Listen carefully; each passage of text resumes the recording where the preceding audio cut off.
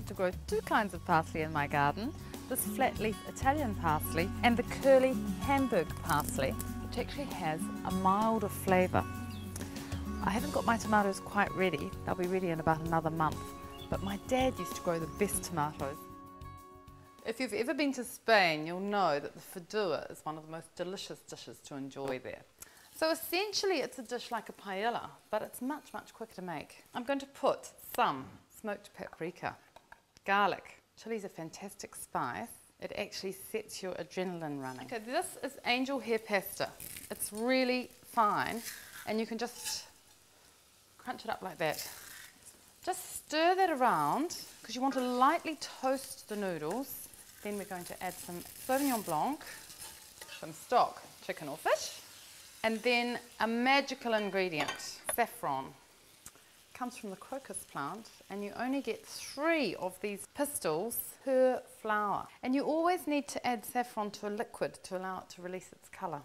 Now you can use any kind of seafood you like, but if you're using something like a mussel or any other shellfish, make sure that you bury that base bit into the liquid, because that is where it's going to release its hinge and cook from.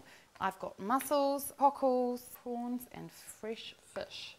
Don't go shy on the seasoning here, because you've got a lot of food in there, and the noodles, like pasta or potatoes, are going to absorb a lot of salt. In about 10 minutes it's going to be ready.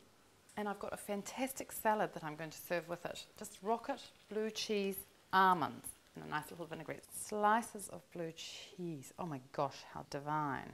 I prefer to use a crispy pear here rather than a really soft melting one, so that I get that texture. Just to finish it, some parsley, some roasted peppers. I always put lemon juice over seafood, and I use my hands as a little sieve here so that the pips don't go in.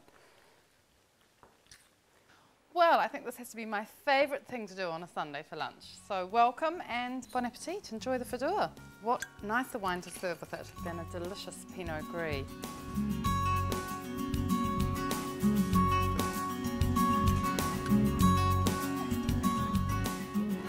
You'll find the recipe for Fideua on page 158 of Eat Fresh.